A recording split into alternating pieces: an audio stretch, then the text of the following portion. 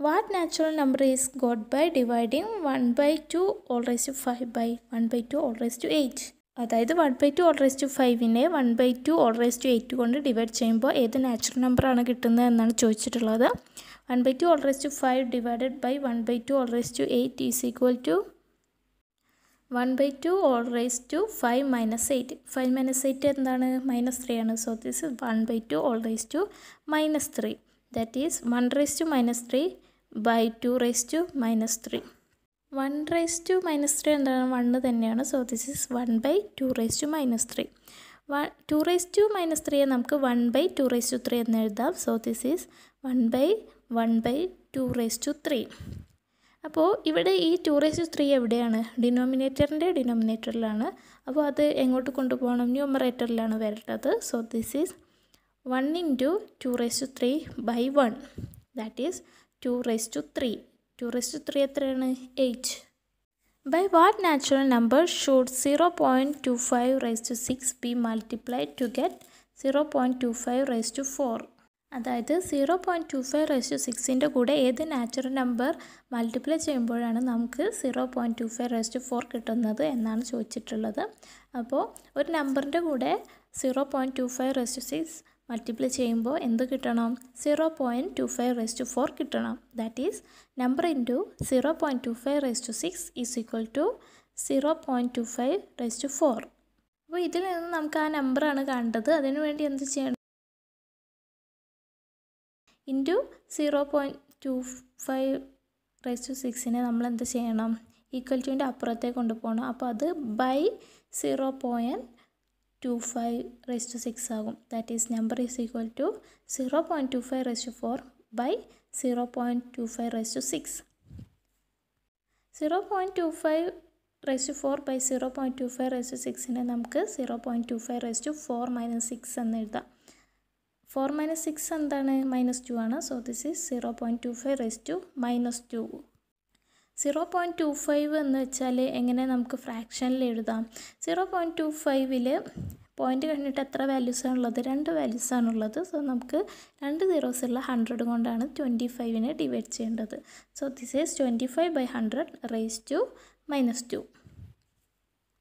25 by 100 raised to minus 2നെ നമുക്ക് 1 by 25 by 100 raised to 2 എന്ന് എഴുതാം. That is 1 by 25 by 100 raised to 2. That is 1 by 25 square by 100 square. ഇവിടെ ഈ 100 square എവിടെയാണുള്ളത്? ഡിനോമിനേറ്ററിലാണ്. So അത് ന്യൂമറേറ്ററിലേക്ക് നമുക്ക് കൊണ്ടുപോകാം. That is 1 into 100 square by 25 square. That is 100 into 100 by 25 into 25. നമുക്കറിയാം 100 എന്ന് വെച്ചാൽ 25 into 4 ആണ്.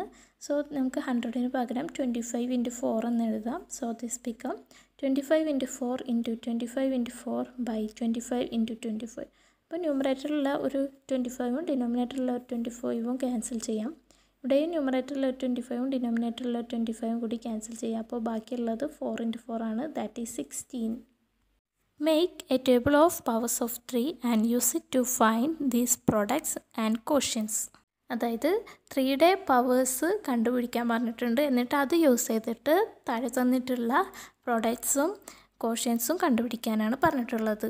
അപ്പോൾ ആദ്യം നമുക്ക് 3ൻ്റെ പവേഴ്സ് കണ്ടുപിടിക്കാം. 3 raised to 1 എന്താണ്? 3 ആണ്. 3 raised to 2 എന്താണ്?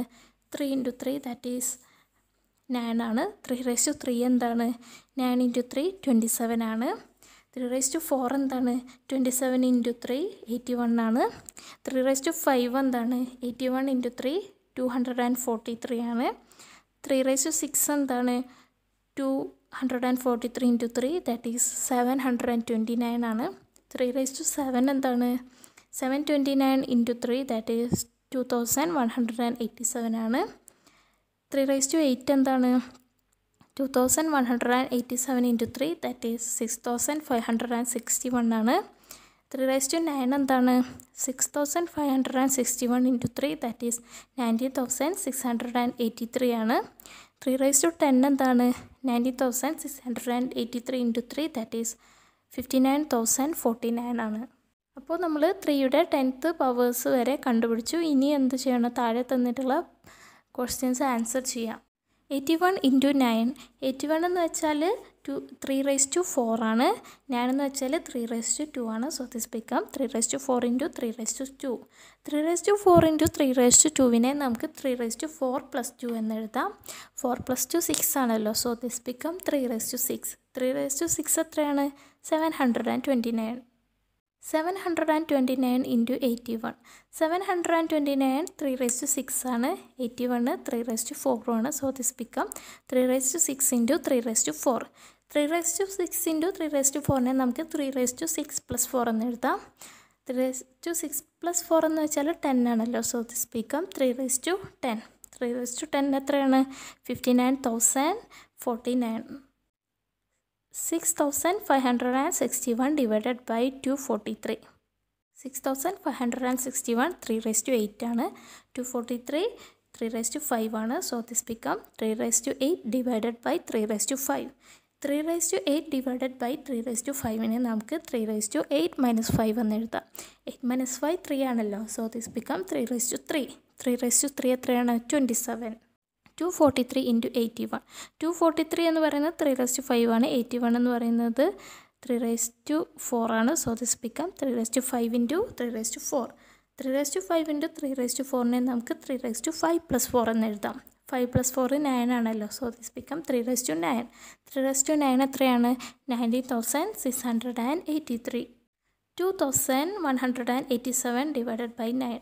2187 3/7 ആണ്. 9 3/2 ആണ്. So this become 3/7 divided by 3/2. That is 3/7 - 2. 7 - 2 5 ആണല്ലോ. So this become 3/5. 3/5 എത്രയാണ്? 243. 59,049 divided by 729. 59,049 3/10 ആണ്. 729 3/6 ആണ്. So this become 3/10 divided by 3/6. That is 3/10 - 6. 10 - 6 4 ആണല്ലോ. So this become 3/4. 3/4 എത്രയാണ്? 81.